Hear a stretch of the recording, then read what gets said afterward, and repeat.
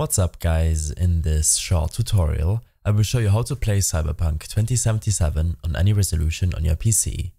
This should be quite an easy tutorial, but if you still have any questions then leave a comment and let me know. Make sure to close the game and in your taskbar search enter %appdata% and hit enter.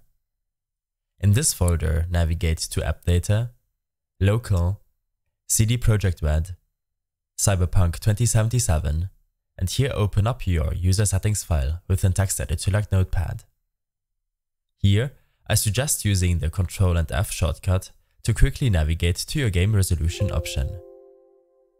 After finding this option, make sure that the Is Dynamic option is enabled, and below, you can set a custom resolution for the game. I suggest using a resolution which is scalable to your native monitor aspect ratio. This will help you a lot in slightly reducing your native resolution to get more performance, or to use a dynamic super resolution such as 5431 by 1527. Some of these resolutions can already be used in your GeForce Experience application, in case you're using an NVIDIA GPU. Make sure to save the changes to this file. After launching the game, you might experience scaling issues, such as stretched windows, as the game will probably launch in full screen mode.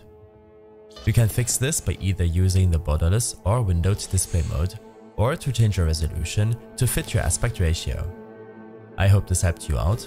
Leave a comment if you have any questions and see you in the next one.